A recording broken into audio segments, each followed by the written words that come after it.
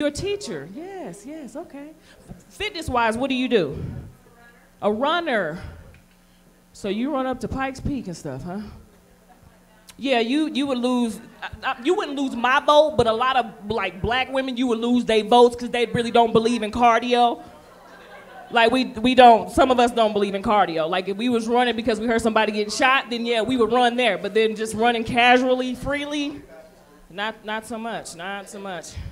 These Kardashians got you women confused because you want to look like Chloe and all. Forget that. Maria, Keisha, Brittany, whoever's in here. If you got a little pouch, embrace that pouch.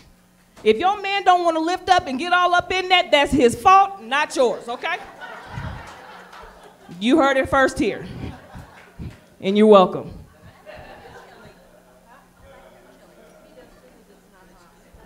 It's bad because women, we hard on ourselves. You know, we are our worst critics. Well, I don't like the way that my arms wiggle and you shake this, and then I don't like the way that this skin meet, and then you flick that. Embrace all of that. Embrace all of that. There's gonna be a man that wants some of that arm meat. You just work him off. He might want that.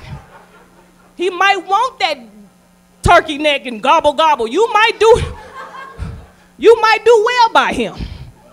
That's all I'm saying.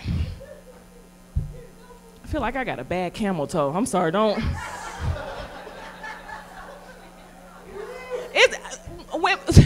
Women, like we're taught to be gracious. You know, sometimes like men, you could flick your balls and dudes be like, yeah, yeah. Women, if we do that, we look like we got a bad yeast infection or like we didn't wash our private in days. Like we could be walking like, what's up, girl? We can't do that.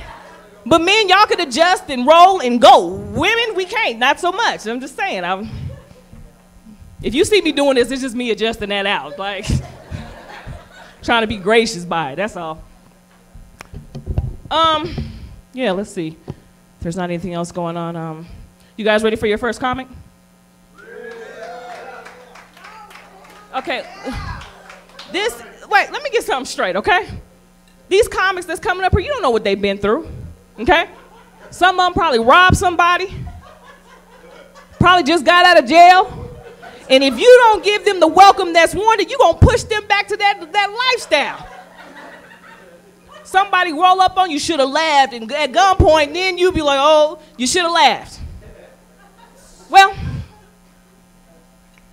have you ever looked at somebody's lips and it made you put your own chapstick on?